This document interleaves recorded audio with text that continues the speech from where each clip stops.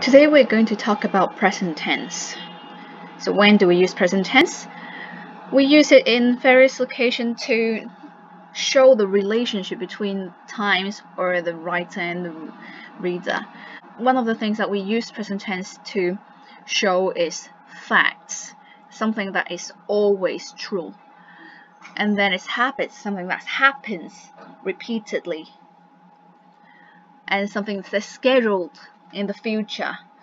Like you know that you're going to do it this evening and you are certain that it's going to be done. To engage reader or listeners while reading a story or writing a story. So it makes people feel the closer to the stories by using present tense. Today we're going to focus on facts and habits. So what are facts? Facts are something that happens all the time. You know it's for sure. It can't be wrong. It is always right. For example, the sun rises from the east. You'll never see the sun rises anywhere else apart from the east. A lot of people wear a jacket in winter. It's a general fact. Like, you know that people will wear jacket in winter. It is a black cat. You know that nothing can change the fact that it's a cat. It won't suddenly change into a dog. So this are facts. What about habits? It's true for a very long period of time because it is something that you do or somebody does all the time. The first one is not a habit, like dogs. It's just a general personal fact. But the second one, you go to school by bus every morning. It's not something that you would change because it's not like you are changing your home or changing a place to live every day, and you're changing the way you go to school every day. When you see the word every in a sentence, it means that this is something that will happen repeatedly. Like we always run. When you see always, that means this is again something that happens repeatedly. They sit on the bench sometimes. Sometimes it is another time indication. He usually wears a coat in winter. Usually again is a word that shows you is not a one-off case. She goes swimming every day. Again, every. So it's things like every day, every week, every month, every Monday, every year even, or even every 10 years. It shows that it's going to happen repeatedly, and this is a habit, and you will use present tense. So speaking of how do we use present tense, we need to first find out the verb. So let's see. For the first sentence, like is the verb. The second, you go to school by bus every morning. Go is the verb. We always run. Run is the verb. They sit on the bench sometimes. Sit is the verb. He usually wears a coat in winter. Wears is the verb. She goes swimming every day. Goes is the verb. It is a black cat. Is the verb. So the verb is the action word, as I've always tell you. This is always where we show the tenses. As you can see, for I, you, we, they, we have nothing added to the verb. So the verb stays how it used to be. From like, it stays as like. From go, it stays as go. From run, it stays as run. From sit, it stays as sit.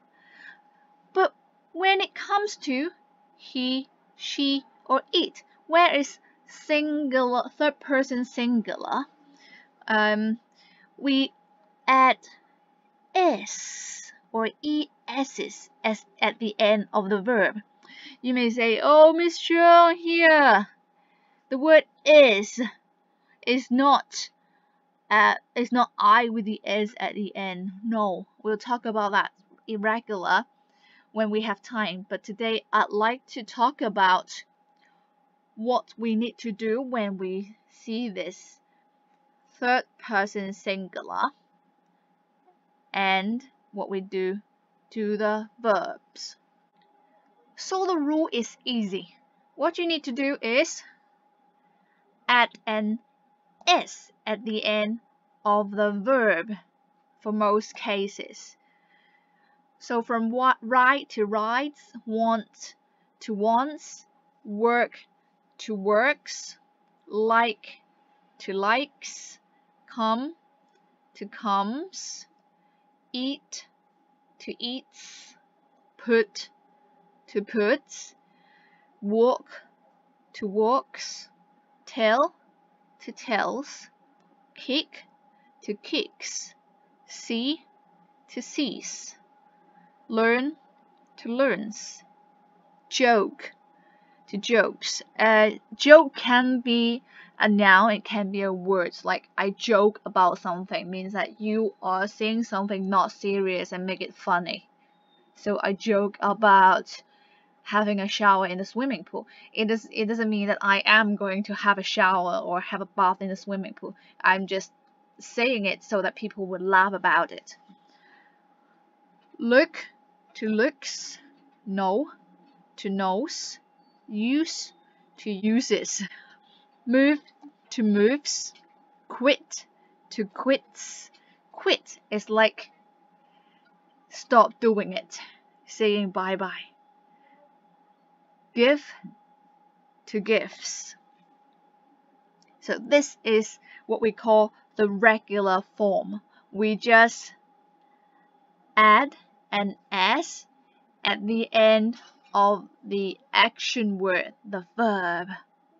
Now, there are cases that it's not so regular. We add ES's after the verb. So here we have the verb plus ES's at the end. And as you can see, you have the endings in groups. So when you see these endings, it's very likely that they are going to end with ES. So ends with O's, where ends with SH, CH, double S, or X.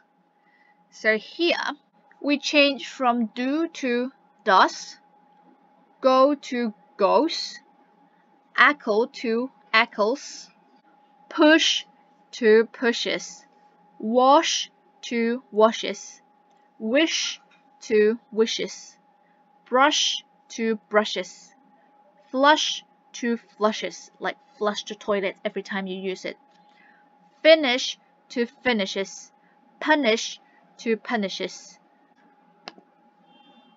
catch to catches, pinch to pinches. Pinch, like use your fingers to take a small piece of your face and pinch it. It's not very pleasant, is it? Teach to teaches, touch to touches, watch to watches, switch to switches. And now ends with double S. Kiss to kisses, miss to misses, pass to passes, dress to dresses, guess to guesses. Now ends with X. Fix to fixes, relax to relaxes. Now here comes our last cases today, is when we end with Y. There are cases that we will throw this Y to rubbish bin, remember this rubbish bin, and then add IES. So for this, cry, throw away the Y in the rubbish bin and add IES, cries. Fly, throw away the Y and add IES, fry, like you're frying an egg, a cooking method. Take away the Y and add IES. tries, you know, I always ask you to try your best. Take away the Y and add IES. Copy. Take away the Y and add IES. Copies. Tidy. Take away the Y and add IES. Tidies. Carry. Take away the Y and add IES. Carries. Reply. Take away the Y and add IES. Replies. Studies. Take away the Y and add IES. Yes. But there are also cases that we don't follow this rule. We just simply add S at the end. For example, buy. Leave the Y here. It goes together. Buys. Pay. Pays. Say. Says. Play. Plays. So you need to know there are some special cases. So here, these cases, they are special. You only need to remember them. These are the ones that we usually see. We don't take away the Y and add IES. Just remember a few of them. And for the rest, just use this rule. Take away the Y and add IES. Before the end of the lesson, I have something extra to talk to you about. It's not just about present tense, but it's kind of something about not using the present continuous tense as well. Remember when we are talking about something that happens continuously and you can see the end of it, like I am running. I won't run forever.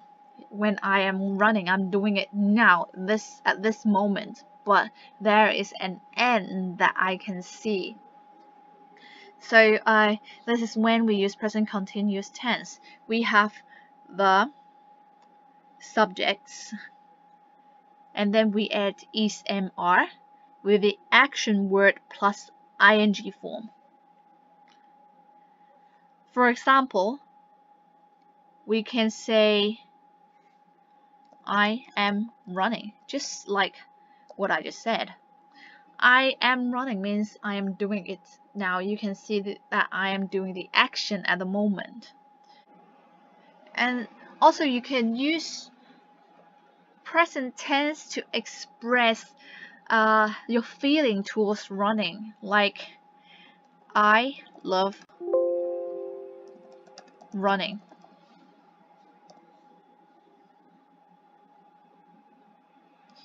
So for this sentence, the verb is no longer run. For this one, am running, the verb is run. For this sentence, love is the verb. Can I have this sentence and change it into present continuous tense? Like, can I say, I am loving running? I can't say it's grammatically wrong, so I wouldn't say, no, you're wrong, but it just doesn't make sense.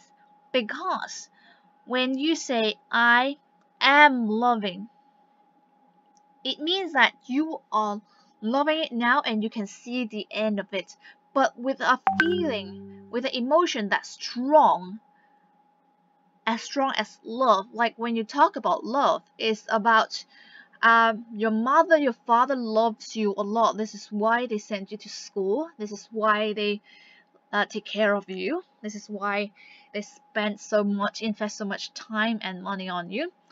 This is a very strong feeling that requires a lot of effort.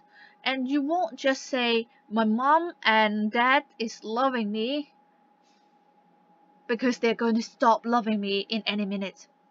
And I can see it. I know it will happen. This just doesn't make sense. When you love something, when you love someone, it shouldn't be something that stop at any second. So when you see this is a big no-no. Do not use love in present continuous tense or any strong emotions, any strong feeling. So when you say, a McDonald's ad saying I'm loving it, it is actually really weird because you are just loving it at this moment. When you finish, you don't love it anymore. This is the end of today's lesson. Bye bye.